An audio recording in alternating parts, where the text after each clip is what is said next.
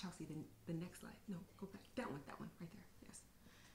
Here is where Whitmire and Cohen can make a transformative difference in this iconic town by preserving the existing and original buildings and homes for historical purposes.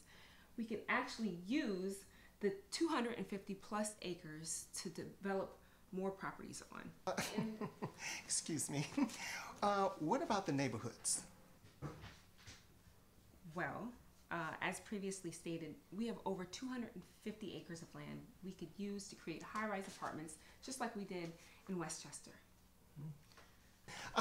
Where's the slide that shows the $2 million that Whitmire and Cohen are going to have to pay to get this little town out of debt?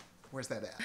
Well, while I agree that the numbers aren't that great, ideally in the beginning, the return on investment would take care of itself after a couple of years. We're supposed to believe after an 80-year record of a town failing to thrive. We're supposed to believe that?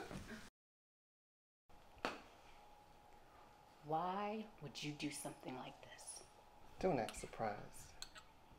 I mean, all the time you was giving me that info on Melanie, and you think I wasn't going to use it? Yes, but to strategize for your own plan and not sabotage hers. Honey, sabotaging her was always the strategy. I mean, look, it worked perfectly. Melanie is gone, and I'm the last one standing. You should not be able to get away with this, Trent. Get away with what? What since when is telling the truth a crime? All I've ever been is honest. This is not right.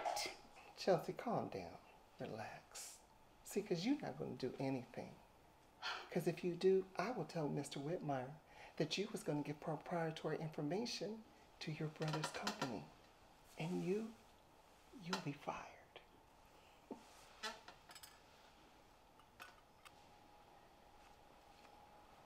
Mr. Whitmire, I quit.